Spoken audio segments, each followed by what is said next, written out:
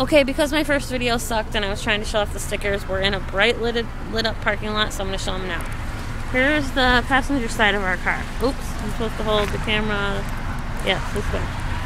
So that means I was upside down. Anyway, here's the back side, or the one side, driver's side of our car. Everybody knows what the stickers are. I've already said it, so I'm not going to re-say them. But I'm taking you for a tour around our truck because we have new stickers now. Bling, bling, bling, bling. Bling, bling on the back. And then we get to the very back. And the black you can't see real good because my back window's tinted. So Blaze has black flames around it. You can, you know what's in that word there. And you also know what's written. Shit, you can't see it with this light.